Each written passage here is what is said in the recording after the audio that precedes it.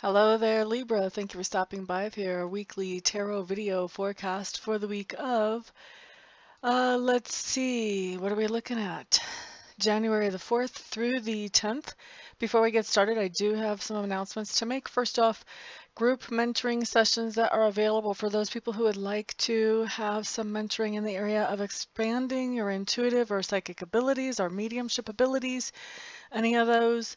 First session that I have available is January 4th at 1 o'clock Mountain Time. That's 3 o'clock Eastern Time or 8 o'clock if you happen to be in the United Kingdom.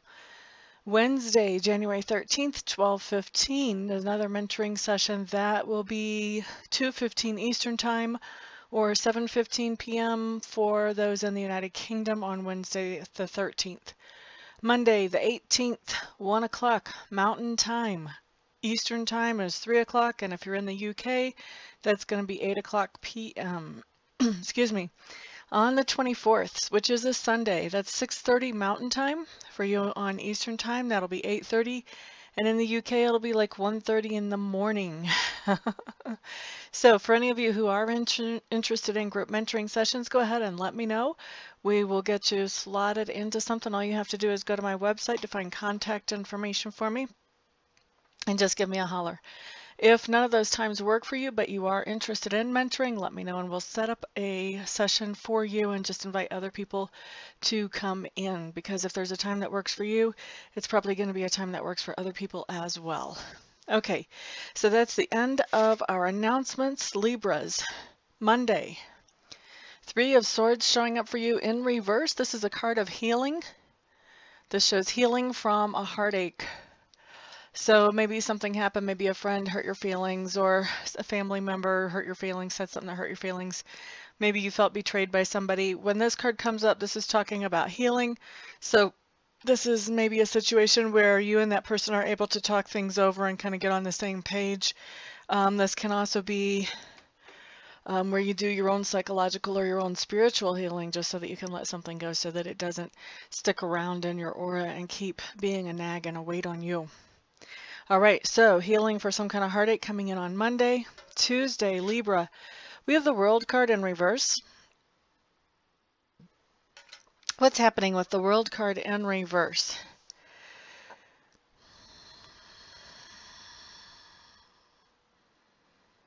It's like the World card really, to me, talks about all restrictions being lifted. When it comes up right side up, it's talking about the only restrictions we have are in our own mind. What I'm pulling off of this card when it comes in for you on Tuesday, because it is coming in reverse, there's a little different meaning here.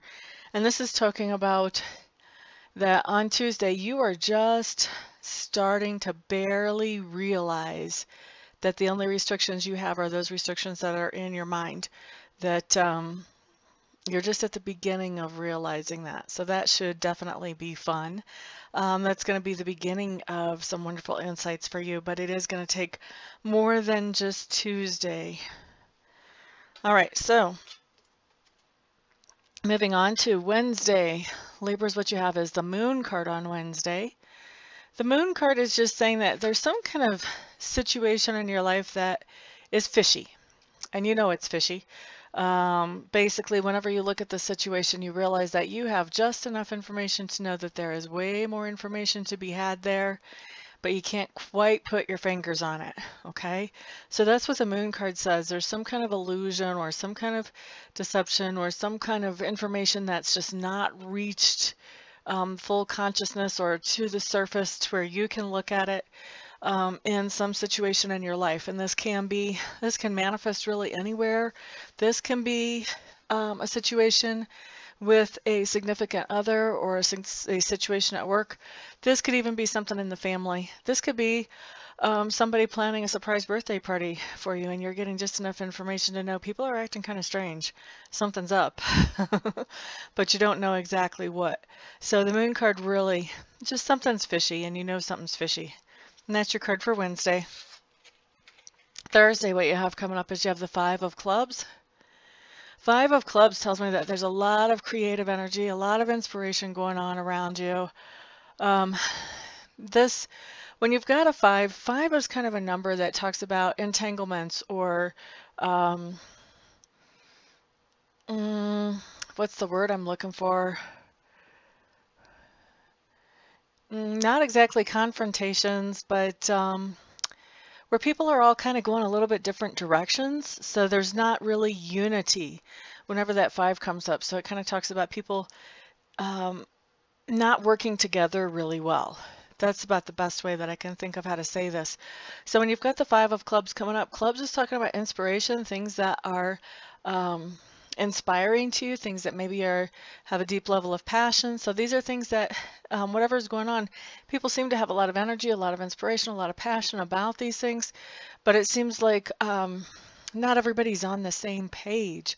So there's maybe some confrontation, definitely at least some aggravation going on in this situation where everybody is feeling so inspired, but not necessarily in the same direction. So that's what I see coming on for Thursday. The beautiful thing is if you can get everybody to all work together, this could really turn into something wonderful. So there's your piece of advice there. I don't know how doable that is going to be for you. Kind of depends on the other players involved, but the situation has a lot of potential if somebody could sort of get it steered to where everybody's kind of all going the same direction. Now, on Friday, what you guys have is the Knight of Cups showing up. Excuse me. So Knight of Cups showing up on Friday. This is telling me that you're taking some kind of romantic action on Friday. This could be going out to dinner with a loved one. This could be asking somebody out. This could be popping the big question with the big engagement ring and the flowers. Could be a lot of different things, but definitely some kind of romantic action taking place. For those of you who aren't with anybody, romance, a lot of times our societies have us in this mindset that romance has to have 2 people. You can have one person and still be in a very romantic situation. So, even if you're just getting a massage, or if you're enjoying some hot springs, or if you're just sitting outside on your back deck watching the sunset, you can have some really nice romantic experiences without necessarily having another person around. So you don't have to, whenever you hear about romantic experiences, they don't have to be limited to something with 2 people or more than 2 people around. So just keep that in mind as you're thinking about this on Friday, and be kind of on the lookout. What kind of romantic experiences am I having? For me, those types of romantic experiences usually end up with me appreciating that great source energy at a deeper level, becoming more aware of what's been created and what's out there and all of that good stuff. So still some really nice memories, even if you don't have somebody that you're sharing the romance with per se.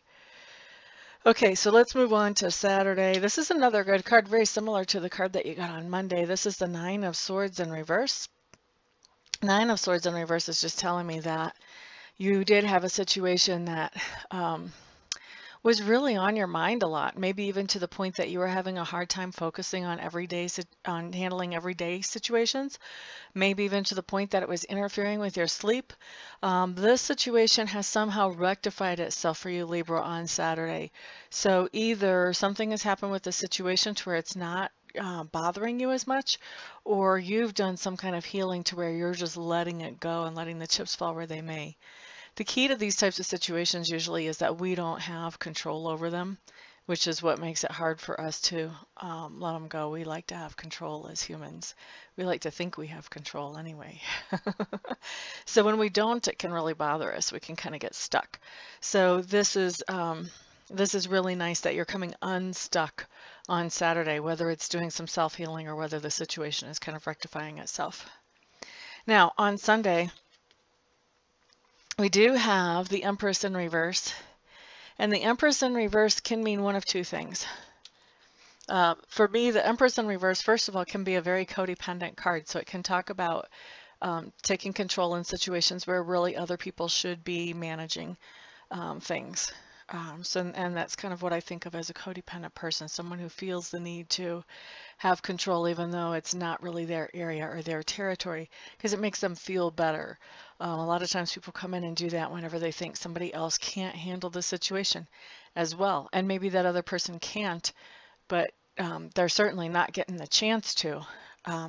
Now, the other way that this can come in, besides codependent action on Sunday, this can also come in as, and this is still codependent too, but it's like it's like the inverse of it. This can come up as giving some of your power away. So having somebody come in and actually make decisions for you that you're better off making.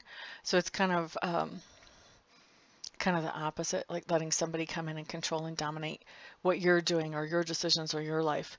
So when the Empress is in reverse, that's kind of to me, that's a warning, because I know I can be codependent. So it's a warning, like when I see that come up for Scorpios, because that's what I am. Oh, I better be on my guard on Sunday to make sure I don't step into somebody else's territory. It's very easy for me to do. So it's kind of a heads up on that. And it's also a heads up too that, okay, maybe I need to be aware of who's coming in and trying to make decisions for me or trying to bully me into doing things that maybe I normally wouldn't choose. And I have issues with that too. So either way, it's a heads up.